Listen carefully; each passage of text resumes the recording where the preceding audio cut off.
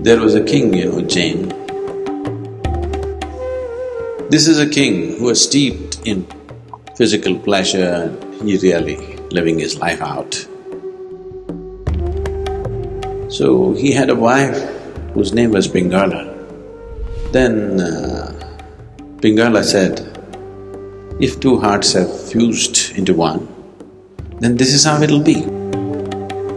So, on the next hunt when he went, he wanted to check this out.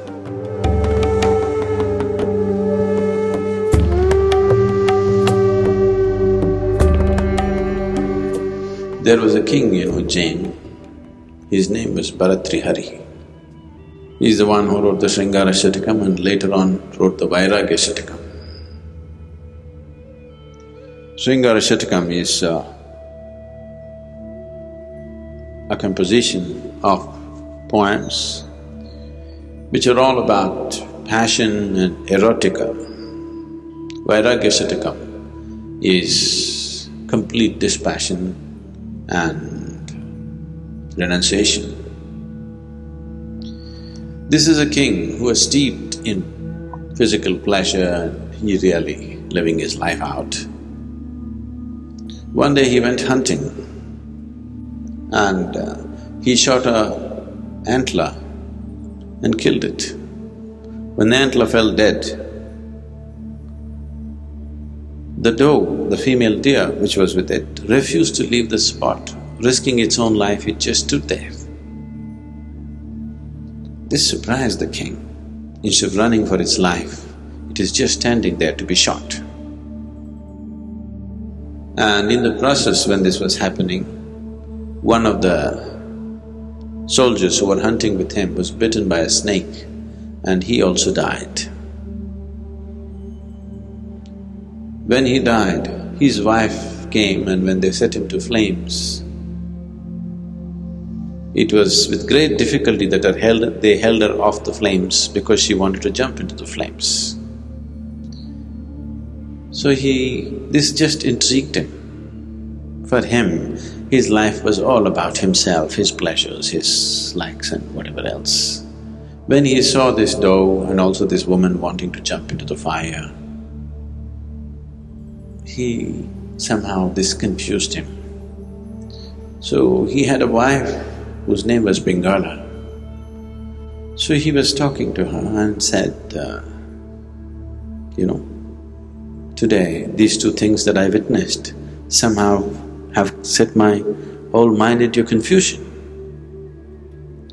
Then Pingala said, if two hearts have fused into one, then this is how it'll be. This is a natural reality. There's nothing amazing about it, there's nothing intriguing about it. If two hearts have really become one in their experience, this is how it will be. Very matter-of-factly she said this. So this further intrigued him, his wife also saying this. He has 500 women, he cannot understand this.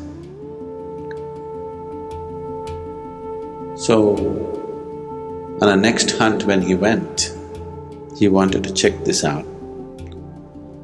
What he did was, he bloodied his clothes with animal blood and sent it back to the palace.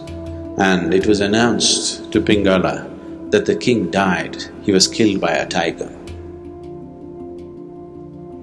So when she got these bloodied clothes, she put it in a heap, she bowed down to it, then she did go and lie down on it and she simply breathed her last, she died. When he came to know about this, it completely disturbed him so much that him whimsically trying to test her like this and she actually gave up her life. And then he dropped his kingdom and he became a sage and that's when he produced the Vairagya Shatakam, a great work of poetry. This is the nature of the feminine, that consequence is not the important thing. That moment's passion and love is more important then what is going to happen out of it? The calculation of what's going to come out of it, if it comes, that's very masculine. Masculine is always thinking about the consequence. The feminine doesn't think about the consequence, it's about what matters now. What you think or what somebody thinks is not the nature of the feminine. What one feels is the nature of the feminine. Should it not be tempered with thought? Yes, it should be when it comes to material aspects of life. But when it comes to life itself, if you are not feminine, then you cannot enjoy it. So this is the nature of the feminine, that it is capable of going beyond itself. Only that which is capable of going beyond itself is eligible for a spiritual process. That which wants to protect itself is not eligible for spiritual process. The Shambhavi is something which can inflame the feminine in you. Because if you don't keep yourself aside, it cannot happen. It's not something that you do, it is something that you allow. That's the most beautiful aspect of Shambhavi is you cannot really do it. Only if you allow it, it's like a flood. If you try to do it properly, technically, nothing will happen, because the practice itself doesn't do anything. If you allow it, then the innermost core, which is the basis of creation, finds full expression.